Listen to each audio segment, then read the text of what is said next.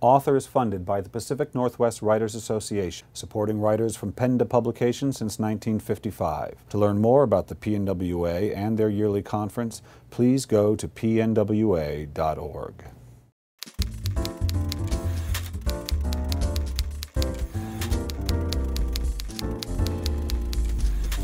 Hi, this is Bill Kenower of Author Magazine, and I'm here at the University Bookstore in Seattle, Washington with Jamie McGuire, author of Red Hill. Jamie, welcome to Author. Thank you, Bill. Jamie, you know, it's interesting. Your writing journey began at about the age that most writers begin their journey, which is about 9. Is that right? 8 or 9? Is that when you got your first journal? Well, yeah, I was in the 3rd grade whenever I got my first. I was gifted my first diary.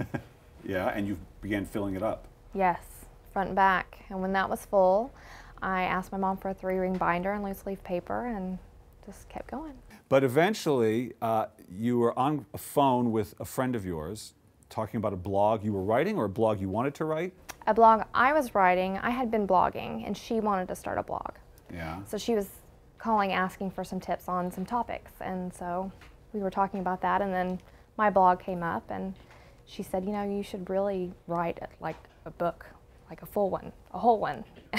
Why did the blog lead to a novel? They're very different expressions. What prompted her to say that? She just liked my writing style, I think. Yeah. A lot of people commented that my writing was fun to read, entertaining, and spoke to them. And so the whole time you were keeping your diaries, was the idea that you would write a novel floating around in your head, or was that brand new when your friend said, you should write a book? No, I had been chewing on that idea for about 5 years. Yeah, but you didn't study writing in school, you studied radiology, right? Yes. Very different field. Yes. And so where was the writer while you were studying radiology? Well, I actually wrote my first book while I was in radiology school. You did? Yeah. And Providence was your first book, is Yes. that right? And that was an ebook? Yes, I uploaded as an ebook in January of 2010. Wow, wow, that was 2010? Mm-hmm. Well, that's quick. And what was that experience like? Well, I wrote the book in 11 weeks. What? Yeah. What? I wrote Beautiful Disaster in 7. So, really? And so what is that like? Are you writing just at a flat sprint? Well, I was supposed to be taking notes in class, and I was writing a book instead. Wow. But I still graduated at the top of my class. You graduated at the top of your class while writing a book in 7 weeks. And, and did you rewrite it or anything, or is it done in 7 weeks? Well, I started the query process. I wanted to go through the traditional publishing route because I didn't know anything about self-publishing at the time. Yeah. So I queried agents, and one agent gave me the advice that I should cut my novel down because it was the size of 2 full-size novels. Wow. The one you wrote in 11 weeks? Yes, 184,000 words. My God. All right. And so you cut it down? I did. But you couldn't find a taker? Well, when it came time to query again, I decided I just didn't want to. I just decided I didn't want to wait for someone to tell me that it was worth publishing, so I looked into self-publishing then. Obviously, it garnered a little attention. Yeah, the first, I published mid-January. In that first 2 weeks, I sold 17 copies, and then more and more as time went on. Yeah. Then I started writing the sequel. I'd already written Beautiful Disaster at that point, and while the readers were waiting for the sequel, I decided, well, I'll go ahead and publish Beautiful Disaster and give them something to read while they're waiting for Requiem. And the first 2 weeks I sold maybe 40 copies, and the next month I sold 30,000.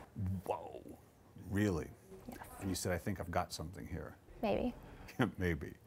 All right, so now we come to Red Hill, but Red Hill's a bit of a departure for you in that you've included the undead in your story. There's still romance in here, there's adventure, but why tread this ground? This has been very well tread the last 5 or 6 years. Well, I actually came up with the idea when I was in X-ray school, and I was actually cleaning for one of the radiologists, just like one of the characters in the book. And that his farmhouse is the one that inspired Red Hill. So I came up with it before I'd ever seen The Walking Dead. I'd seen zombie movies, but The Walking Dead hadn't come out yet. So. And so we go up to his farm, you're sitting there and you're thinking to yourself, you know, this would be a good place to hole up when the zombie apocalypse happens. Was that your thinking? Pretty much, yeah. Yeah? Okay, so how did you like writing about zombies? I loved it. I love zombies. All right, why? So Teach someone who isn't in love with zombies why zombies are so awesome. Why are zombies? Well, it's not really the zombie that's awesome. It's the survivors that are awesome. It's how you survive, the relationships, and how people change, their behaviors change when they're trying to survive something so frightening. And we meet Scarlett right away, and of course her great challenge is that her children are separated from her at this point. Well, I think something that hasn't been explored yet is, you know, apocalypse novels are out there, but, you know, there are so many families out there that do the back and forth every other weekend, and what if the end of the world came whenever it was your ex-husband's weekend? Right. How would you get to your children? That was just something I wanted to explore. And of course, when you write about the zombie apocalypse, you got to keep, I mean, obviously, I don't want to get eaten by a zombie is a big motivation, but then you've got to add other things as well, beyond simply your imminent ugly death. Well, as a parent, at least for me, I feel right away that you're no longer living for yourself. I wear my seatbelt because in case I get in an accident, it's not for me, it's so I'm okay so that I can save my children. So I think for a parent, that's always the first thing in your mind when something terrible happens is to live for your children. Yeah, I mean, do you ever have the thing where you like watch movies about like Nazi Germany or something and think, God, what would I do with my little kids at that time when I can never picture it? I've heard that a lot from readers. After they finish Red Hill, they are thinking a lot about what they would do in that situation. And that I love to hear that. I love to hear that they're still thinking about it when they hit the last page. You know, as a writer, though, you have to go to that place. I mean, you have to sort of become the characters and go through what they're going through, and they're going through a very traumatic thing. Do you like going into that zone, even though it's harrowing and... Well, I have to, and that's how I write. That's how I put the emotion into my book. I kind of tend to put on my character's suit, so to speak, and really feel everything they're feeling. And when they experience a loss, I'm crying too while I'm writing. And I actually had gone to the farmhouse that inspired Red Hill the last few days to finish it. And you wrote it in the farmhouse? I did, and I, you know, sat outside, you know, in front of the field where I envisioned this herd of zombies coming over the hill and envisioned other things, and it was frightening, especially at night when it's quiet. I'll bet it was. You're all by yourself. Now, when you're writing that fast, how often do your characters do things that really surprise you, where they go directions that you hadn't envisioned for them? It happens every time I write a book. I will have the entire book in my head, and as I'm writing it, it just takes on a life of its own, and the characters make decisions. Because I have to stay true to that character, they make decisions that I didn't expect, and then it goes in a completely different direction. So maybe some of the people sitting here now or watching on the YouTube hear you say about your characters doing things you didn't expect, which might sound strange because you're the one writing it, and there's no one else there but you. But describe what that is, because it's a very common experience for writers to have their characters sort of take over and do things that the writer herself didn't understand was going to happen. Well, many times when I'm writing a scene, the character will say or do something very spontaneously.